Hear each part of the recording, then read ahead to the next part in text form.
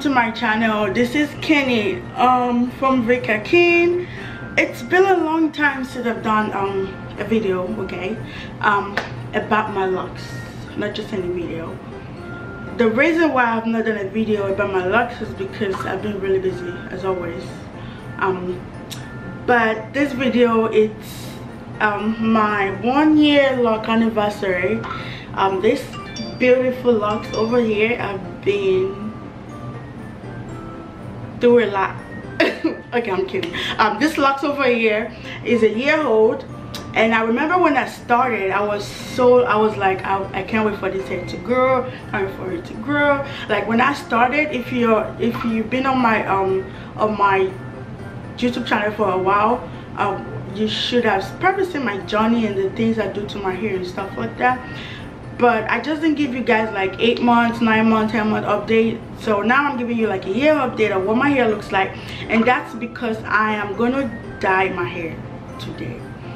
I'm gonna dye for the first time, so we're gonna see how that comes out. But let me give you guys a little tips of what I do to my hair and show you guys what my hair really looks like.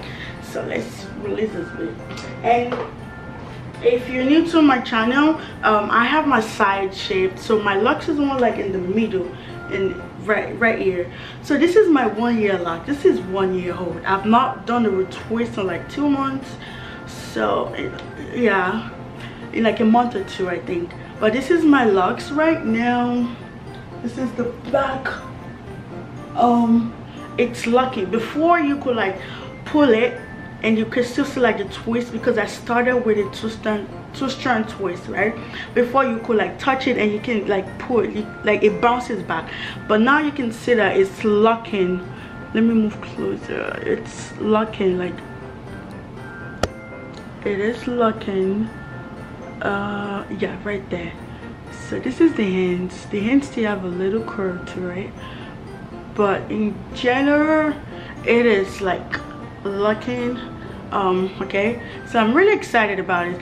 And the tips of my hair is like brown. I've always had that before I locked it, because I was natural before I locked my hair. I was like 2 years natural, because I started from scratch. Like I cut my hair short and I started growing it for 2 years, and I decided I'm gonna lock it. So this is what it looks like. This is my root over there. This is 1 month that I've not retwisted it. And when I go to my barber, because he usually cut my sides, like it cuts some of my locks on my side, but that's because I don't usually retwist it when I go to him. I go to him to cut my hair, and then after I've done cutting my hair, I do a retwist, which is something I've changed for like a month now. So it doesn't really cut part of my locks anymore. But because of that, whenever I retwist it, I hope you can see this.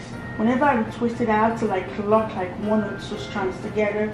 Since they're so thin, he has cut them off. So right there, I don't know if you can see that. Yeah. And this is what it looks like right now. I'm about to, you know, dye this. I'm using, what is it called? I'm using Adore by, I don't know, Creative Image. Soft lavender. This is, guys, if this doesn't come out right, I am not gonna post this video. Or I'll post it and just let you guys know my mistake or something. But I'm using lavender, soft lavender. I've never used color in my hair. Like this color is only color V, which is like gold, something golden, something, I don't know, honey brown something, I don't know.